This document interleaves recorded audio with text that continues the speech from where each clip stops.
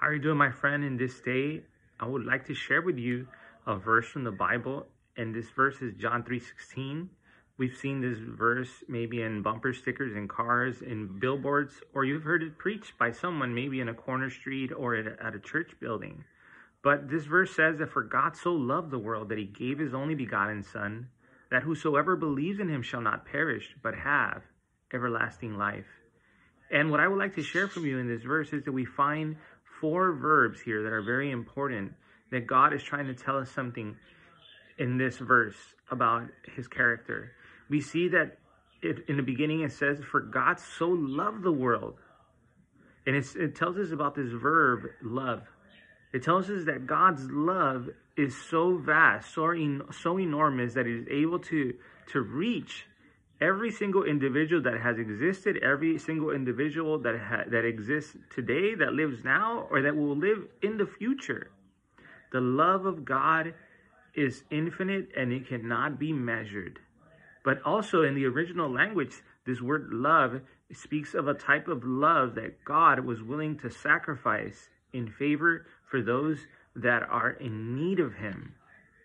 Now, it tells us that God loved the world. Who is the world? Who is he speaking about here? It's speaking about every single ethnic group. It's speaking about every single type of, every single individual. It's speaking about clans, tribes, every single person. It doesn't matter where you come from. It's saying that God loved the world. And it takes us to the second verb, which is give. A person that loves is willing to give something. And we see here that God, the essential characteristic of God here of love is that God was willing to give his Son. The supreme expression of love is to give. He was willing to sacrifice his Son. He gave his Son so that he could die for us in the cross, so that we can be saved, so that we can have eternal life. God's love isn't just a mere expression. God's love was a definite and costly action. He gave his Son. It costed him the life of his Son, Jesus. But in order for us to receive the gift of God, we have to believe. That's a condition that we need to meet. We need to believe that Jesus Christ is the way, the truth, and the life. We must believe that Jesus Christ can forgive us from our sins, that the blood of Jesus is sufficient to wipe away all of our sins.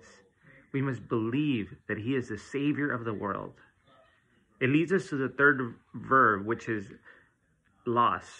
God does not want us to be lost. God doesn't want us to perish. And it tells us here that the motive of God sending his Son Jesus is so that people can receive salvation. God is not interested in people being lost.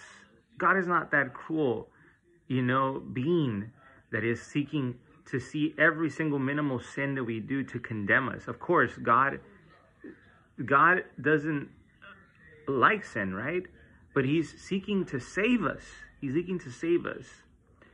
He's constantly seeking out for sinners, and he's not satisfied until he finds them. God is seeking for sinners, not religious people. He's seeking for sinners so that they can repent from their sins and believe in Jesus. Believe that Jesus, his sacrifice in the cross is sufficient to wipe away their sins.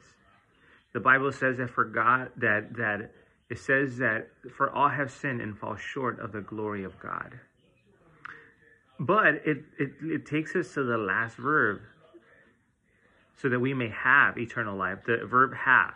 God wants you to have that gift. God wants you to have the gift of eternal life. He wants you to have it. It expresses the eternal desire of God and the purpose for Jesus becoming a man and dying on the cross. He wants us to have eternal life. In this day, do you believe that? Do you believe that Jesus Christ died on the cross to save you? Do you believe that Jesus Christ can forgive you of your sins? The Bible says that you must believe in the begotten Son of God, that you must believe in him in order for you to have eternal life. Have you thought of this about eternity? Well, in this day, I invite you, my friend, that you believe in Jesus, that you make that commitment to follow Christ. Follow him in this day. Amen.